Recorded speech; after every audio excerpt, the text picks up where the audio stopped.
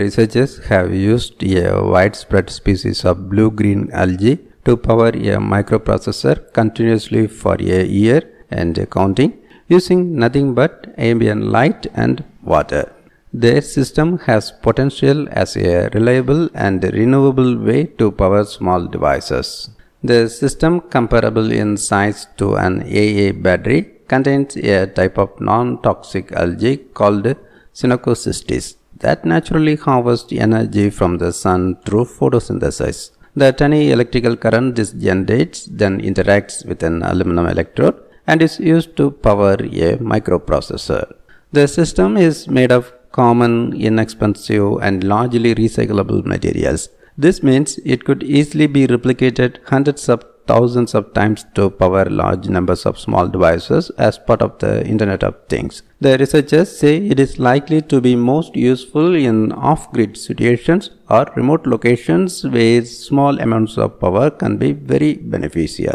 The researchers says that their photosynthetic device doesn't run down the way a battery does because it is continually using light as the energy source. In the experiment, the device was used to power an ARM Cortex M0 Plus, which is a microprocessor used widely in Internet of Things devices.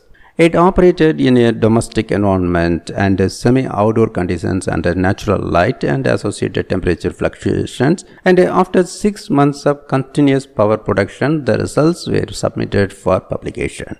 The study is published in the journal Energy and Environmental Science.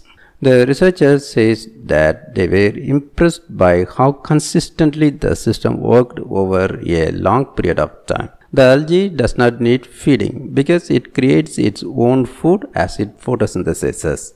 And despite the fact that photosynthesis requires light, the device can even continue producing power during periods of darkness. The researchers think this is because the algae processes some of its food when there is no light, and this continues to generate an electrical current. The Internet of Things is a vast and growing network of electronic devices, each using only a small amount of power that collect and share real-time data via the Internet.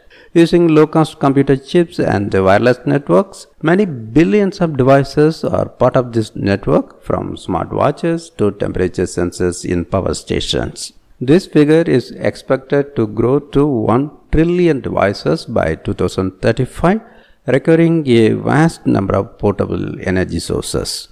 The researchers say that powering trillions of Internet of Things devices using lithium-ion batteries would be impractical. It would need 3 times more lithium than is produced across the world annually. And traditional photovoltaic devices are made using hazardous materials that have adverse environmental effects. The work was a collaboration between the University of Cambridge and ARM, a company leading the design of microprocessors. ARM Research developed the ultra-efficient ARM Cortex M0 Plus test chip, built the board, and set up the data collection cloud interface presented in the experiments. The research was funded by the National Biofilms Innovation Center.